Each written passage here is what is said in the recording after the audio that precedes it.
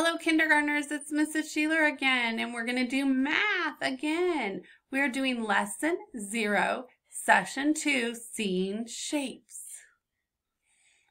I want you to first go around your house and see if you can find 3 different shapes. Find 3 different shapes.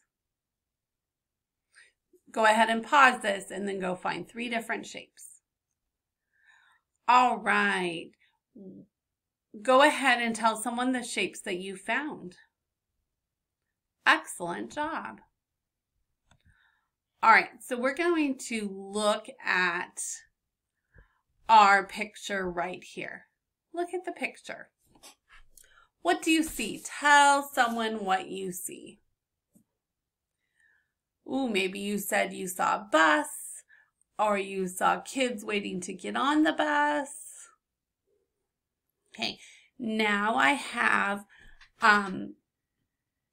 something I need you to do. I need you to look very carefully, and I want you to find a big circle and a small circle. You can go ahead and pause and look for a big circle and a small circle. Oh, did you find a big circle? I found a big circle.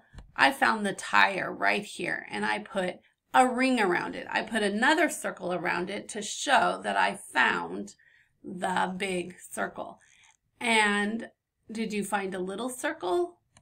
I found one of the lights right here is a little circle. You might have found different ones, and that's fine. There's different answers to this problem. Maybe you found this is the big circle and this is a small circle.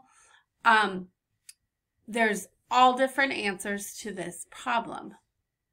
So now you are going to print out this page right here, and you are going to find all the circles. You can color them or you can put rings around them. So you're going to look for all the circles you can find in the picture. And then you're going to tell someone how you knew it was a circle. Like here, this is a circle and this is a circle, even though they're different sizes.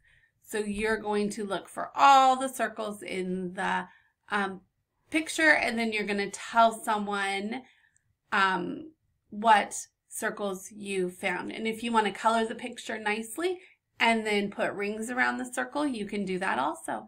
So have fun looking for circles, and then I want you to explore your house and see where you can find circles in your house. Bye for now.